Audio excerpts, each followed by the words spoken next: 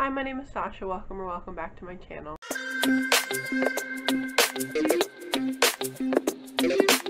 Today I'm going to be talking about all of the books that I read in the first quarter of the year 2021. I have been off BookTube for a while, so I haven't been doing monthly wrap-ups. So I thought this was the best way to talk about all the books I've read, which is 8. I've only read 8 books this year. But that's pretty normal for me. I don't read a ton of books per month because I have like an internet addiction. I have an internet addiction, and I'm usually on the computer. Although I try to fit in chapters in between, like watching a YouTube video or playing a video game. But you know, it works and it doesn't. So the first book that I read in 2021 was Fangs by Sarah Anderson, and this is a compilation of like web comics, and it's about a vampire and a werewolf who fall in love at a bar, and it is adorable, and it is so funny. It's so full of puns, and it is just the absolute cutest thing ever. And I gave it 5 stars. That's going to be a theme. I gave 6 out of the 8 books 5 stars. But we're talking about Fangs. And Fangs I gave 5 stars just because of, you know, it was just fantastic. And like, if you want something light and short and funny, I would definitely pick up Fangs. The second book that I gave 5 stars, and the second book that I read in 2021 was Wondersmith, The Calling of Morrigan Crow by Jessica Townsend. I don't think I could give a Morrigan Crow book less than 5 stars. Like, they are just so much fun, and Morrigan Crow is so relatable. Like, she loves the color black and doing magic, and like, that's me to a T. And she's just, the stories are so, it's just so wholesome. Like Unit 919 and the whole found family kind of aspect, forced family kind of, because they're just kind of forced to be around each other, but they kind of become a family anyway. I just loved it. I loved it a lot. I love the Morrigan Crow books, and I can't wait for the 4th one to come out. I'm currently reading the 3rd one, and I'm hoping to finish it today. But yeah, I just love Morrigan Crow books. Now I can move on to books that I actually have in my possession. And the next book that I read was Mapped by Nurudin Farah. This is a book that I had to read for my literary theory class, and I disliked it. I gave it 1.5 stars. How do I describe this book? It's about this kid named Askar and 3 different points of his life, when he's like 1 year old, when he's 7 years old, when he's 17 years old. They kind of all weave together. He just kind of misremembers things. It's a really complicated book. It's a really complicated story, and I just don't, I don't know how to describe it. First of all, it's very Freudian, and I hate Freud. I think he's a disgusting pig. I know he founded psychoanalytic theory, but like, who comes up with incest theories to explain childhood sexuality? Who even wants to explore the world of childhood sexuality? Like, it makes me very frustrated as someone who got into this degree, the English degree, to read about things like, I don't know, read interesting things. To be confronted immediately by Freud, it made me so mad. And the thing about this book, trigger warnings for incest survivors. There's heavily implied incest in this book, and I just thought it was gross. I didn't like it. It made me uncomfortable.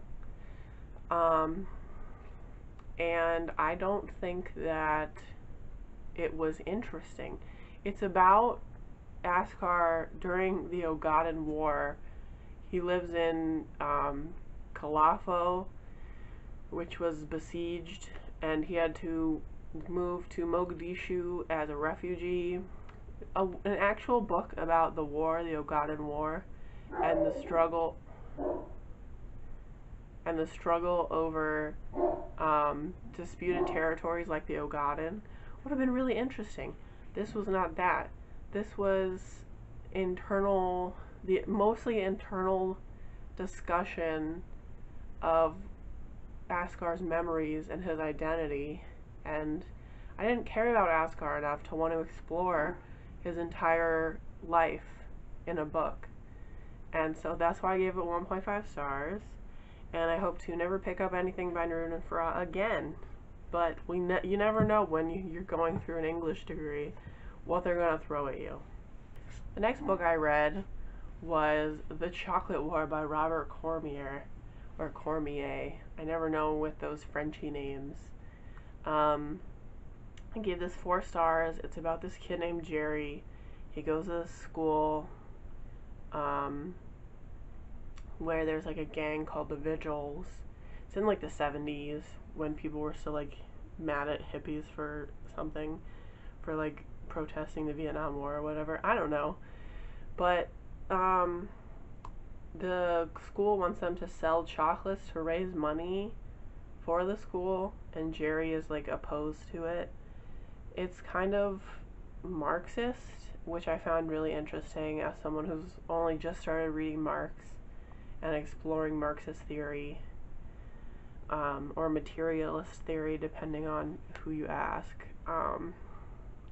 It's supposedly like a classic YA novel, like an old classic. I liked it, actually. I thought it was pretty interesting. I thought if you explore it from a postmodernist Marxist perspective, you can see a lot of how it's capitalism ingrained in the system that drags Jerry down and ultimately kills him. That's kind of a spoiler. Oh my god, she's so loud. It's kind of a spoiler, but it's kind of not, because why would you want to read this book? It's like old and no one cares. The next book I read, which was so lovely, it was a reread, was The Lightning Thief by Rick Riordan. So I read this on audiobooks, but I have the physical book here. I have 2 copies of the physical book. I don't know how that happened, but I have them. So I'll probably give one away to a charity bookstore. But yeah, I reread it on audio, and it was so nice to re-explore this world. And because I read up to, like, I think The Sea of Monsters before I got sidetracked like years and years ago. And it's so, like, the world is so complex and like interesting, and the magic systems and like the exploration of Greek myths is like so fascinating, because it's like introducing like middle graders to this huge world of mythology while also giving them an interesting story to read about. It's like, it was such a good idea, like, for a book, and I'm like so glad somebody wrote it, and especially Rick Riordan, because he seems like such a chill guy, and I'm just like so glad that I read this again. And I'm currently on The Sea of Monsters, 80% through on audio, and I'm so glad I'm reading it again. It's so much fun. Next, for my young adult fiction class, I read, oh, did I tell you that The Chocolate War was for my young adult fiction class? Anyway, I read The Poet X by Elizabeth Acevedo, and it was stunning. It's a stunning book, and it's told in verse about Xiomara and basically her Bildungsroman, basically becoming a more mature person, growing through these things, finding things she loves, finding her reason to exist, I guess. It's so beautiful, and I know now why so many people love Elizabeth Acevedo, and I'm so glad I have her other 2 books on hand to read, because just absolutely beautiful book. I could go through and highlight all the lines that I loved, and I probably will, because I just started getting into annotating. So yeah, if you're looking for a novel in verse, Read the Poet-X. And I didn't say it before, but I gave The Lightning Thief 5 stars. Another book that I read for my young adult fiction class was actually a graphic novel, and that is American Born Chinese by Jean Wen Yang. And this, I read it once before when I was younger, probably in my teen years, early teens, and I did not like it. I didn't understand a lot of what was happening, and that's important to a lot of, I guess, white kids' growth, is finding, like, empathizing with other people's, like, people of color, BIPOC people, their stories, and being exposed to them. I had never been exposed to BIPOC stories in school, and so when I was first exposed to this, I was like, what the hell is going on, first of all? And a lot of it is overtly racist tropes being reclaimed by this author, and that's what kind of threw me off as a kid, was like, why is this guy being so racist? And the thing about American Born Chinese, it's about Jin Wang, who comes to this new school, this new city, and he's the only Asian kid, although other Asian characters are introduced. It also tells two other stories, one of the Monkey King, who is big in Chinese lore, and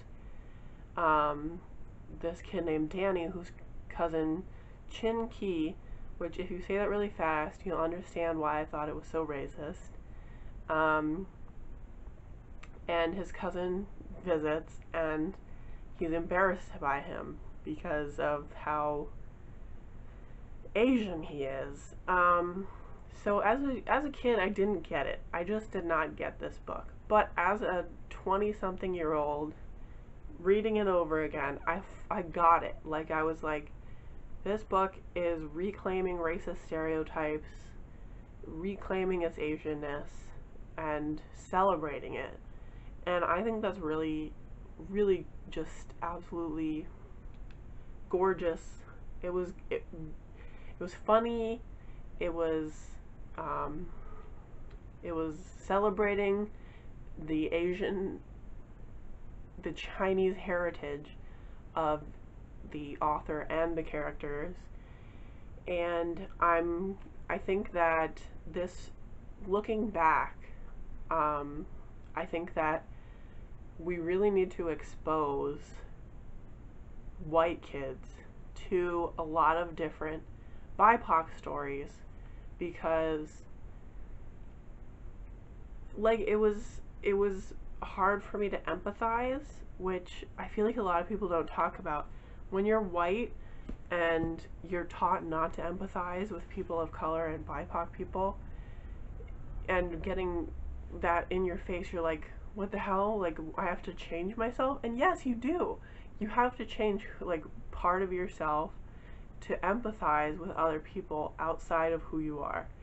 And I feel like that's not talked about enough in, like, anti-racist, or at least I don't see it talked about enough in anti-racist activism, is how white kids are not given opportunities to empathize with BIPOC stories early on in life. And so I think that my childhood, my upbringing was very privileged and also very sheltered.